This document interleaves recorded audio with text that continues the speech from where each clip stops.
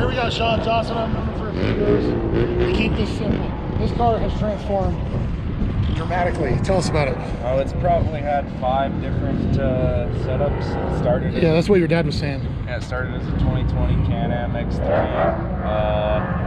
And then I decided to throw the compound turbo kit from Ibex on it. Okay. And then you want to show us that? Yeah.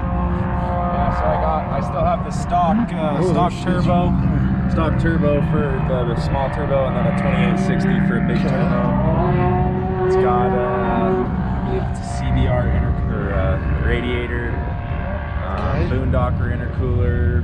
Okay. Evo coolant tank. I see you got Rocket on there too. Yeah, we all love him. Rocket dialed me in on the whips and everything, so this whole car has black light on it. Oh, that's sick. I want to see that tonight. All of the green is glow in the dark, so that's sick. Actually, I think I saw that on your Facebook page. Yeah, so if you turn all the lights off, it'll glow in the dark, but when they're on, it actually just makes it pop too. So it almost looks like that. Because it's fluorescent green. Yeah, that fluorescent green. Yeah. How does the pink pop? Pink pop's really good. That's good. Yeah.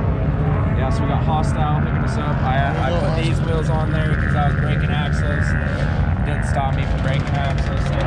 Yeah, that was unfortunate. We wish we could have seen you wheelie. Trying to do wheelies. So I was looking forward to it. Hostile hooked us up on the wheels, and then Sandworks, Rich at Sandworks, he did all the chassis work and all the tin work and everything. Is it all one piece now? Yeah, so it's all one piece. So the C pillars, B pillars, and the A pillars are all welded together. Because normally this is where it's all welded, or is this all custom now? So this is where it usually bolts on. So yeah, he welded it right here. Yeah, I can see this is different here. It comes back to right here, and then he tied into the chassis down here. So we created this bumper kind of based off of how the Funkos do it. Yep. Because on all the sand cars, when they're doing wheelies, they have that little bumper on the back, so that when you hit about 11 or 12 o'clock, it'll kick that front end back down. So we kind of copied that. Is this also your trail rig still? So I don't have a trail rig right now. I guess it could be though. I'm sure. It could be a trail rig. Yeah. Throw a cooler in the back, maybe put a platform back there. It's only 2-wheel drive right now, so we'll have to throw a diff and driveline and axles in there. But you don't have to do that. As long as you keep your speed up, you'll be alright. Yeah. What about the driver's side? You want to show us anything cool over there? Pretty much about the same. So we did do a custom fade on all the powder coats. Oh, that's sick. I didn't even notice that. The rear trailing arms are faded, and then the springs are also faded. Oh, that's sick. And then we did is that just painted? So we did a fade with the powder coat. Oh. And then we powdered them black, and then we actually just took our finger and went around every single spring. So at night it has that glow in the dark to where the black kind of shades it, and the spring really pops right there. That's super cool. Yep. I like how you carry the colors around to the radius rods too. Ibex clutching. Ibex clutches. It's got the P drive now. Yep. Pro EFI. EFI. Interior is completely different. Yeah, we got. I love this seat. Limit straps. Limit straps up front. We're running the Sand Tire Unlimited. I have 1650s and I also have 3315 blasters that are on bead locks for the jump competitions and everything like that.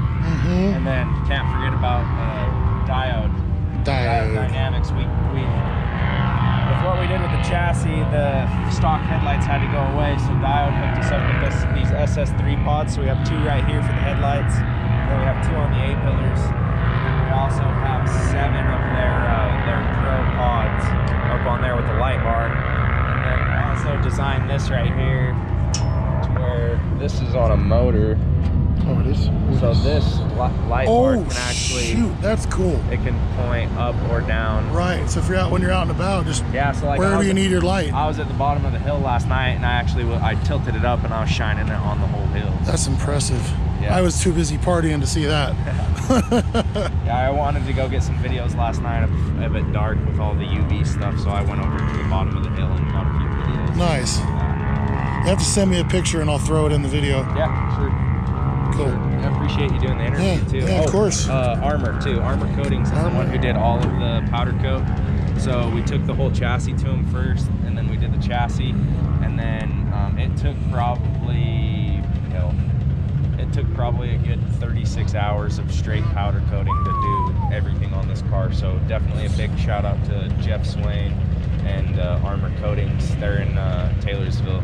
So okay, yeah, check those guys out. Support the cause. They're awesome. So, yeah, cool. Appreciate it. Well, appreciate you, Sean. Yeah. It's always good seeing you guys. Yeah.